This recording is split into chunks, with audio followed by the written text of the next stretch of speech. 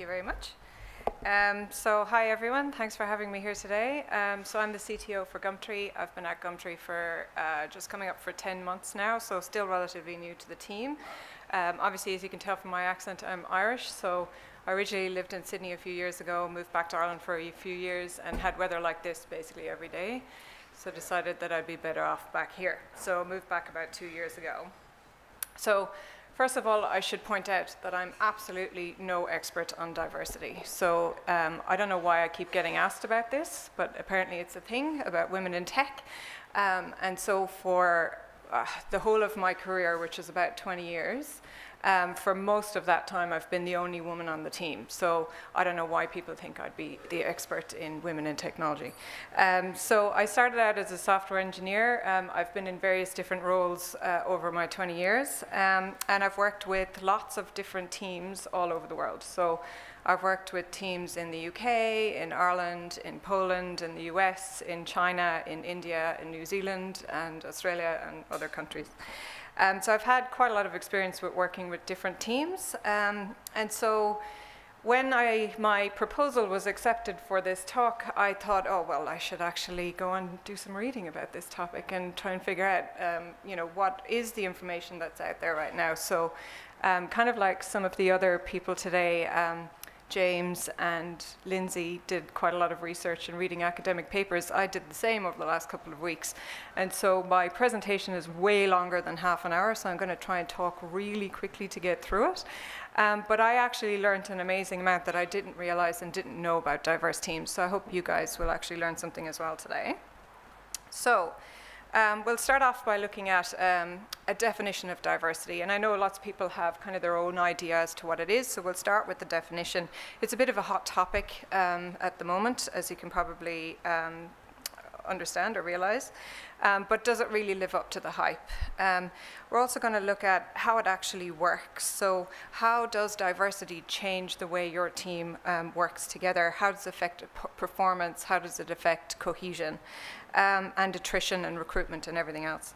So we're going to look at the different types of categories of diversity as well, and how the different categories actually impact team behavior. And by the end of my session, hopefully you'll be able to know what the 4 different types of diverse teams are, what challenges they face, what work you should assign to them, and how you can get the best performance out of those teams. So we said we'd start with the definition. I like this one because it's pretty simple. It's actually the dictionary definition of diversity, which is difference, variation, and unlikeness. And it seems like a very simple definition for a very complex subject. Williams and O'Reilly in 1998 defined it as any attribute that another person may use to detect individual differences. So this definition is quite broad, and as I said, it's quite a complex subject, so we'll need to get down into a little bit more detail on the different categories of diversity and things like that if we're going to actually understand how we can use it to best get the best performance out of our teams. And while we're at it, because the two kind of go together quite often, I wanted to include a definition of inclusion as well. And so the dictionary definition of inclusion is just the action or state of including or being included in a group. But you could also think of inclusion as being kind of accepted and respected in spite of or because of your diversity. So it is definitely a hot topic, and it's in the news, fairly topical at the moment in the media when it comes to particularly women in tech. And the news isn't always positive, as we've seen with Uber and Google alone this year. And I do get asked quite often, like, how do we actually encourage more women into technology in particular? How do we get more girls into STEM careers? And how do we get more women into senior leadership positions? And to be honest, the diversity question and solution are not that easy to solve. It's a lot more complicated than you might think, and it goes way beyond just gender diversity. So let's start, however, with some stats. So many of you may have seen this infographic already, but basically a lot of companies now, particularly Fortune 500 companies, are starting to share their diversity stats. This is a terrible screen grab of a really good infographic, so I'd encourage you to go and actually find the infographic because it's very hard to actually show all the information here. But for example, at eBay, we've got 43% female, 57% male, and you kind of think, geez, that's not so bad. we're actually doing okay when you compare that to the overall US population. So, you know, what is the problem? And so the problem is that at first glance, this looks not too bad, particularly on the gender diversity side, not so much on the racial diversity side, but it doesn't actually show the real picture. And when you actually start digging a bit deeper and start looking at what percentage of those are actually technical roles that women are in, it's quite a small percentage. So as low as 10% in some companies. So what's the big deal? Hasn't it always kind of been like that? The industry's booming. Like as a female or a male leader in technology, do I actually need to do anything about it? Should I actually prioritize something like this? And so let's have a look at some of the studies that have been done just to see if there is any actual benefit to the business. And so some of you may have already seen these two reports. There was a report by McKinsey in 2015 and a more recent one by Credit Suisse Research Institute, and both of them have resoundingly said, yes, there is a business and a financial benefit to having diversity in your teams. And I'm not going to go through all of these because my slides are too long, but one that really kind of stands out for me is that companies with at least one woman on the board have outperformed their peer group with no women on the board by 26% over the last 6 years. So clearly there's a financial benefit, but where is that coming from? How does that actually happen? So when you look at this, you might think, okay, that sounds pretty awesome. I'll add a couple of Indians, maybe a couple of Chinese to my team. I'll put a woman on the board and then sit back, relax, and watch the money roll in. But that's not actually how it actually works. So there's been lots of studies done on this, quite a lot actually over the last 50 years, which I was surprised to see. There's quite a lot of detail out there. And what are the one common factor in a lot of these studies is that the conclusion they've come to is that diversity makes us uncomfortable. And so this discomfort is not actually a bad thing. So it's actually the unease with differences that enables engineers to actually come together and work and solve a complex problem. So diverse teams are much more likely to re-examine the facts and remain objective, and they're constantly, what's the word? They're scrutinizing each other's actions. So I'll skip that one. Scientists think that basically diverse teams outperform homogeneous ones in decision-making because they process information much more carefully. So in other words, the presence of a majority opinion tends to lead to convergent thinking, and the presence of a minority opinion is what generates divergent thinking. And it's actually the divergent thinking, so looking at an issue from multiple perspectives, that actually results in the debate and the constructive conflict that leads you to the correct outcome. So that's kind of the secret sauce behind diversity. So there was another relatively big study done in 1999 where they looked at 92 different functioning groups to see what the impact of diversity was on those teams. And in order to do that, they had to categorize diversity into, they used 3 different categories, 3 different buckets. And we tend to think about diversity as the top one there, which is the social category. So they're the kind of explicit, very obvious differences, so race, gender, age, those kinds of things. They also categorize something called informational diversity, which is that, you know, what you generally have in your cross-functional teams. So you have people with different skill sets, different educations, maybe different lengths of tenure at the company, yeah, different skills and expertise. And then you have value diversity. So that's things like different religious beliefs, different political beliefs, things like that, and value differences. So what the studies actually found from these different types of categories is that they each had a different effect on group processes and outcomes. So for example, informational diversity increased task conflict. So that's the one in the middle there. So that's the one that increased task conflict. And as we've already seen, that positively impacts performance, which is what you'd expect. Social category diversity positively influenced group members' morale, and value diversity actually decreased member satisfaction, intent to remain, and commitment to the group. So three very different impacts of those three different types of diversity on your team's performance. So there was another model put forward in 1987 that actually showed that organizations naturally evolve towards a state of homogeneity through a process of attraction, selection, and attrition. In other words, in your team members are more likely to attract people that look like them, they're more likely to select them for promotion, and they're more likely to stay if they look like them. And people who do not look like them are more likely to leave the group. So just being aware of that may help you manage your teams a little bit more effectively. So what should those teams look like? So let's say you had 100 engineers and you had recently hired 10 female developers. So you're dead chuffed with yourself. You've got 10 females on your team and now you have to figure out where you're going to put them. And so your organization is doing agile. Somebody told you that 10 is a good size for a team, and so you were pretty much thinking that the best way to set them up is to assign one female to each team. So you have 10 teams, each with one woman on them, and don't laugh, I've seen this, each with one woman on each team.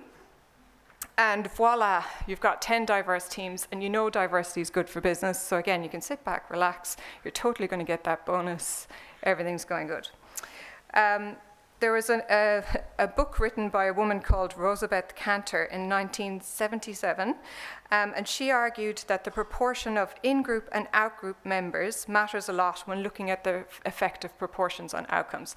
So in-group is all the people that you consider to be the same as you. So an out-group is the people who you don't consider to be the same as you. So it's quite a broad kind of description of it, but effectively, you know, all female engineers are in my in-group, and then all male engineers would be in my out-group, for example.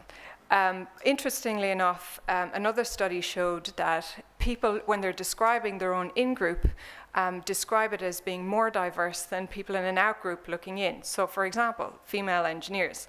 I think on our team of female engineers, we've got different cultural backgrounds, different countries, different languages, different skill sets. We've got front-end engineers, back-end engineers, we've got Irish, we've got all sorts of different age groups and levels.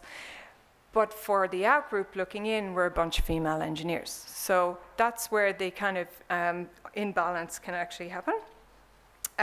So Kanter, getting back to this study by Kanter, she actually defined 4 different group types or team types: uniform, skewed, tilted, and balanced. In uniform groups, all members share the same external status, so they all have that same in-group. And so her study was actually very much aligned with the social category diversity group. So it was age, gender, racial diversity. In skewed groups, a minority member has membership of between 1% and 15%. In a tilted group, it's between 15% and 35%. And in a balanced group, it's somewhat in parity, so somewhere between 35% and 65%. In her book, it was her theory that the skewed group was actually the one that was the most problematic. And that was because the group would have effectively a token minority group member who was more likely, much more likely to be subjected to stereotyping, isolation, and exclusion. So these teams generally struggled to hold on to their minority team member, but not only that, they didn't benefit from having the diversity within their team because they didn't have that inclusion within the team. So interestingly enough, another study actually showed that there was a problem with balanced teams. So what they found in certain circumstances was that where the majority group felt under threat or a loss of power, the minority group faced increasing hostility and discrimination, which can also go towards explaining why some balanced groups are actually extremely dysfunctional as well. Okay, so in our case, we could assign 3 females to to 2 of the teams. Remember, we had 10 females and 100 engineers. We could put 3 females on 2 teams and 2 females on another 2 teams, which would mean we'd have 4 tilted teams, which we can see from Cantor's study, it seems to be the most high performing. But we also have 6 uniform teams. So one other study actually showed that when you have large groups and you have lots of diversity within that large group, this can actually lead to factions. So what you end up with in a large group, even though it seems like it's diverse or it's balanced or it's tilted, when the group is too large, you end up with factions.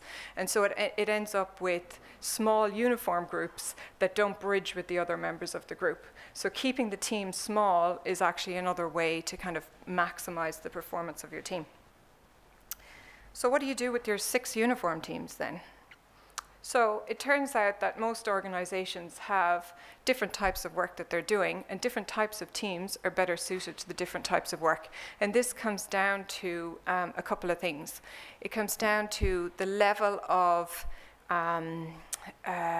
conflict within the team, constructive conflict within the team, and the speed and efficiency of communication. So in uniform groups, there tends to be more speed and efficiency in communication. And so if you look at the 2 different types of work that you could assign the team, exploitation tasks tend to build on what's already known within an organization, so existing products, existing markets, things like that. And where you want a team that's focused on production, efficiency, convergent thinking so you can get to decisions quickly and execute quickly, then uniform teams may actually be the right solution for your team or for your business. And then for exploration tasks where you need that divergent thinking, you need to get to innovative solutions, then diverse teams actually perform better. So, and that's exploitation tasks are things like experimenting, innovating, divergent thinking, and general problem solving. Okay, so that's all very good. We've got our diverse teams set up. We know now what work we're going to assign them. You've put your teams together, and you've got, you know, however many diverse teams set up. But if you're not seeing an increase in performance, what could possibly be going wrong on your team? So it turns out that in order, again, to get the best out of your diverse teams, you actually need to create a culture of inclusion and openness, so that those minority opinions actually get heard. Because there's no point in having diversity in your team if you can't have the discussion and those minority voices can't speak up. So having a shared vision or goal has been shown to reduce the negative effects of diversity on performance. So in particular, values diversity. So if you've got a group of individuals who can't decide whether Trump should be president or not, give them a shared goal that they work towards for that team, and they forget all the other differences. So concentrate on the things that they have in common, give them a shared goal, and they can work towards that. Team culture is incredibly important, and having shared values within the team is also incredibly important. So having a team or an environment of psychological safety so that team members feel that they can speak up. Somebody mentioned a team, I think it was a team charter or something in one of the talks earlier, but having a team manifesto is actually a great way of doing this. Getting all of the team together, getting them to sit down and say, what are the things that we agree we're going to do as a team? We agree everyone has a voice, everyone can speak up, and we agree on the common set of values and behaviors that are acceptable for our team. So team manifesto is a great way of doing that, particularly for new teams. Building bridges is another one. So we talked about that earlier, to prevent factions if you can, to get team members to concentrate on the stuff that they have in common. So again, if you've got a very diverse team, do we have, you know, a subset of people who enjoy running or, you know, board games or whatever it is? Concentrate on the things that they have in common. Forming coalitions is an interesting one, particularly when you may have skewed teams. So forming a coalition just essentially, there was a study done by Mugni and Papastamau in 1980. I'm not sure that I'm actually pronouncing that correctly. But what they found was that the disagreement of one minority member can be discounted as idiosyncratic, but the consistent disagreement of two could not so easily be dismissed. And the team lead plays a huge role in this, and actually acting as an advocate for the minority or dissenting view. So if your team lead actually steps in and forms a coalition with the dissenting voice, it actually allows the team to get more information out onto the table, and it might actually lead to better outcomes for the team. Finally, well, two more things. The performance management is another thing. People within your in-group are more likely to be promoted or even recruited within your in-group. So it's very important to realize that, particularly when you've got maybe layers of management that are not as diverse as your teams. So calling out that bias is actually there. You're much more likely to promote somebody within your in-group. So spread out the decisioning around performance management. So communication is another one. I was delighted when we sat down earlier and we were asked to stand up and talk to the person next to us. And I figured out it was a woman from Galway. There she is. So we said, what are the chances of two Irish women happen to be sitting beside each other for this talk? But I would say Sheena and I are in the same in-group. So even though I only met her like 5 minutes ago, we could have a conversation in half sentences and I'd know exactly what she was talking about.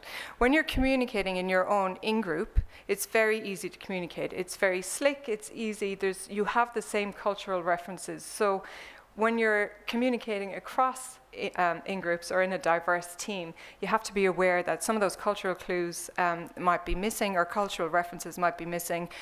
There might be body language clues that you're not picking up on. So you really need to double down on communication when you're in a diverse team. And it's about kind of re-acknowledging, active listening, making sure that you've got a mutual understanding of a problem. Yeah. Okay, quick recap. How much time have I got left? A few minutes. Okay.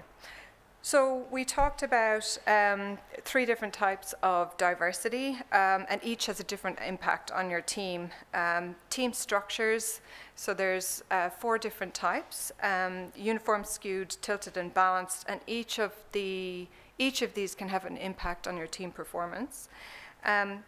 One of the main challenges that it appears to be in any group setting is that organizations tend towards homogeneity through attraction, selection, and attrition. In other words, you attract the people who look like you promote the people who look like you, and you're more likely to lose the people who don't. Okay, so some of the solutions then: picking the right team structure, building bridges across the team, assigning the team particular types of tasks, exploration tasks, exploitation tasks, having strong organizational values. Goals and culture can override the negative impact of values or belief diversity on the team. And trust and inclusion appear to be the 2 biggest factors in creating high-performing diverse teams. So it's not enough to just create a diverse team. You have to create the culture that enables that divergent thinking to happen, and that drives the high performance. Okay, so any questions?